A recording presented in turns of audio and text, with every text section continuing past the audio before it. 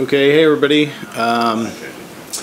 This week I worked a little bit on a parser for Syslog messages, and part of this was because during some recent consulting we did a lot of work with Syslog D, obviously, and once I got into that code and kind of saw how it's using regexes to parse messages, it seemed a little messy and kind of hard to configure. And one huge limitation of it is that you have to choose one regex that matches basically the initial header for your Syslog messages, which makes it really difficult to use if you have a heterogeneous environment that's sending Syslog NG forwarded messages and, you know, from different types of agents. So I wanted to try to create a parser that could handle all different message types without having to be configured one particular way, and I wanted to help speed it up because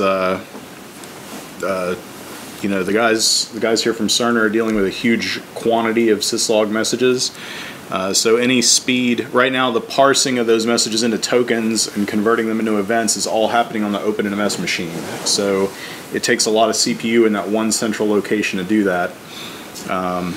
So I thought, A, make that faster, B, possibly make that a refactorable component that we could move out to the minions, so at least they could be, the messages could be well tokenized before they're sent up to OpenNMS. So I had all these thoughts in my head about how to make a parser, and of course as soon as I started Googling, I was not the first person on earth to envision this type of parser.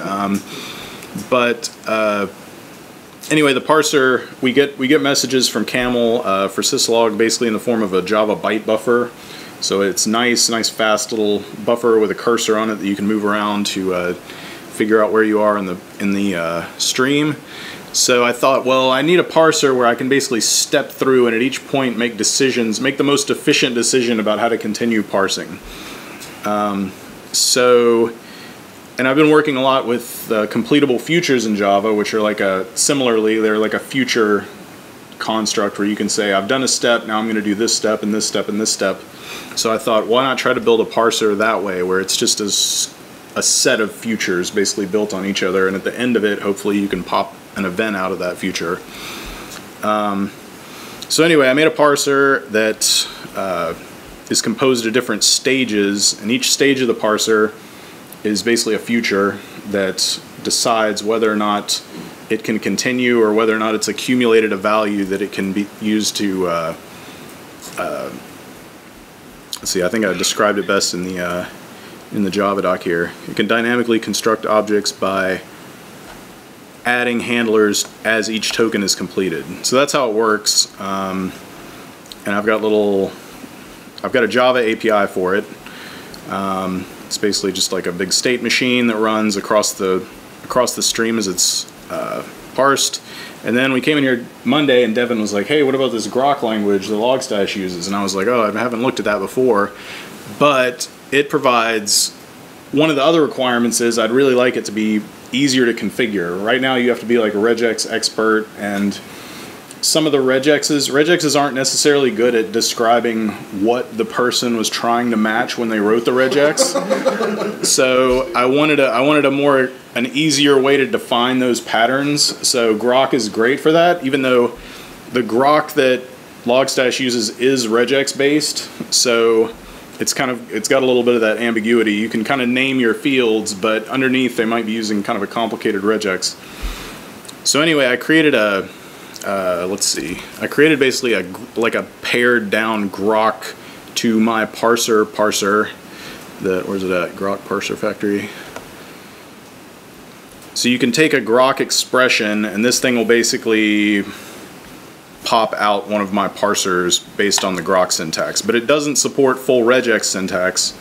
But it does support, I think, enough to write, I'm thinking, all possible Syslog patterns you'd want to match. I'm sure that somebody will come up with a pattern that can't be handled easily, but my answer for that is if you have a field that's very complicated that, you know, maybe you have a regex for, but would be hard to write a Grok expression for that didn't support full regex.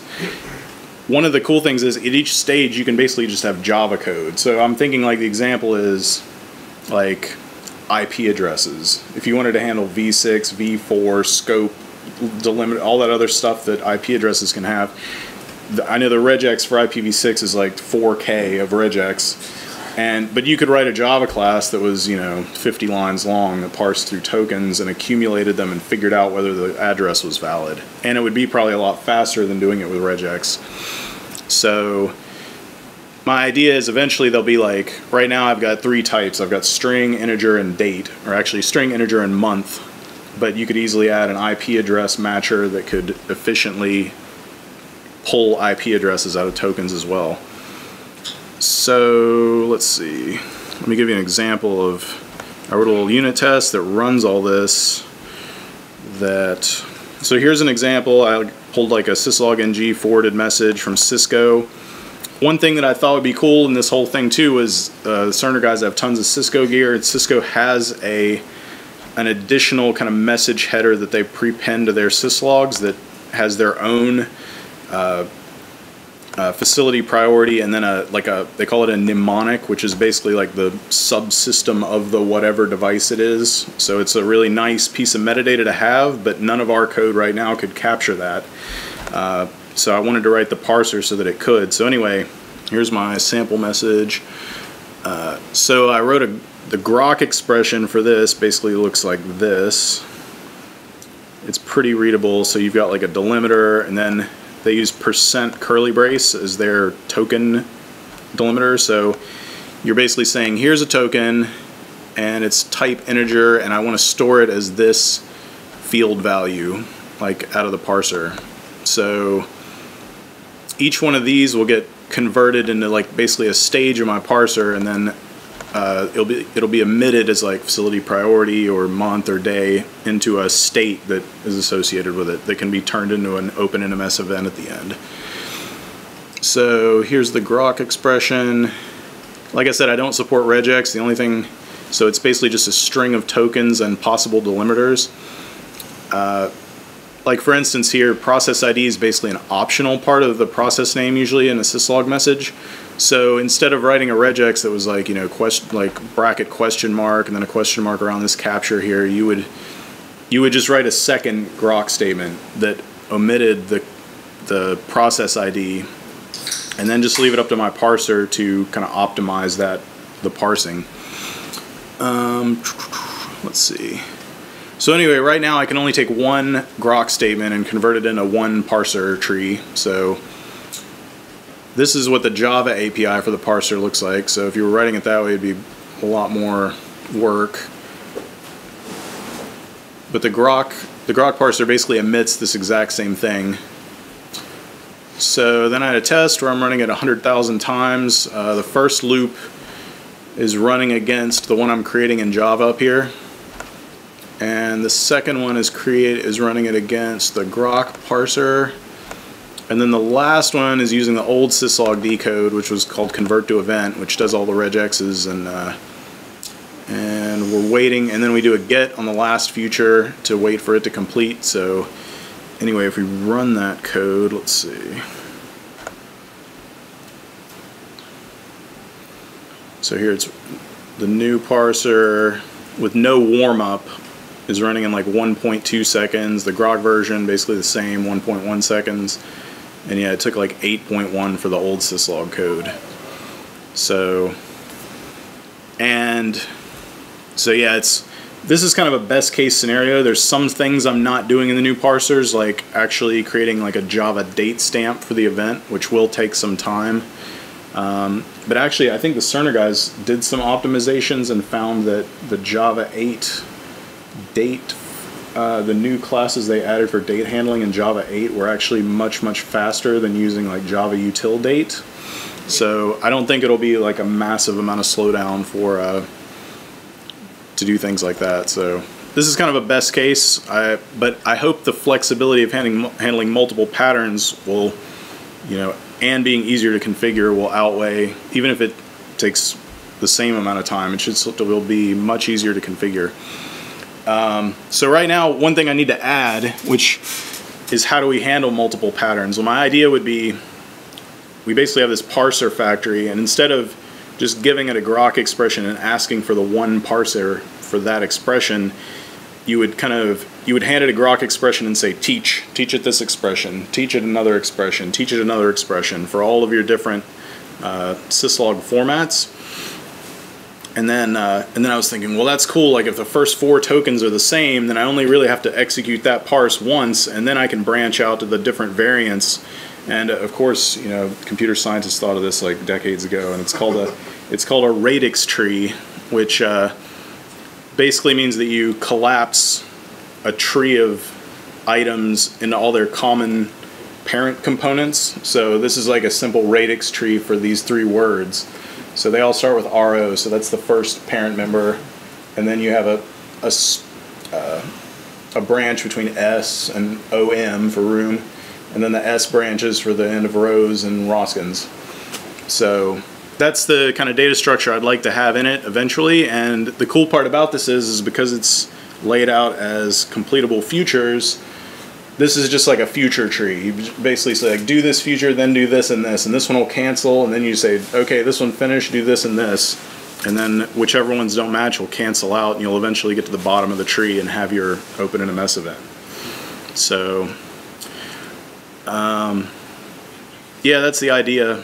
So hopefully it will be faster, and I'll have an easy way to write Grok expressions. It seems like the Grok language is pretty cool. Like it should be, we won't be able to like cut and paste stuff directly from, you know, Logstash or anything like that, because they're using like a regex based Grok parser, but yeah, it should be quicker, and it should handle a lot more of the metadata. What I'm envisioning is, like, if you get to a field like this, like the Cisco mnemonics, those will come into the event as an event param that's just defined right in your Grok statement. So there'll be a list of standard fields for every event, but if you try to specify one that doesn't match one of the standard ones, it'll get just picked up as a param. So there's a whole document from Cisco on their log format. Yeah. They don't even follow themselves. Really? But yeah. Yeah. They usually do. Yeah. There are exceptions I've found. I know that I did see a giant PDF at some point that listed all these mnemonics, and there's hundreds of them. So right. Yeah, that would be that'd be cool to parse, because at least, you know, it'd come in as a parameter, and you could search for it in Elasticsearch, search for it in the UI, that kind of thing. So yeah, I'll send some emails out to the dev list if I need volunteers to dogpile on Grok expressions for all of this stuff. So yeah, that's it. Does anybody have any questions? I've got some Logstash versions of things that I've come up with for Cisco stuff. I can send it to you. I mean, I'll be okay. Yeah, cool. Well, that'll at least give me an idea. Like, this is all about like handling different possibilities. So as soon as you run across something you've never seen before, it might be possible that we have to write a little bit of Java code for, you know, some really strange formatted stuff. I mean, dates by themselves are a mess to handle in Syslog messages in the first place, just because of locales and time zones and all that stuff. But even we use the Grok-based in Logstash, I mean, like, to write the, after coming from getting the data from the Kafka cluster, and the output plug into the Elastic, right? Okay. So whatever the logs I showed, I use the Grok-based with regular expression. Okay. So yeah, this should be hopefully really similar, and I hopefully the fact that it doesn't support regexes won't be, you know, too much of an issue. But it's possible we could support regex as well.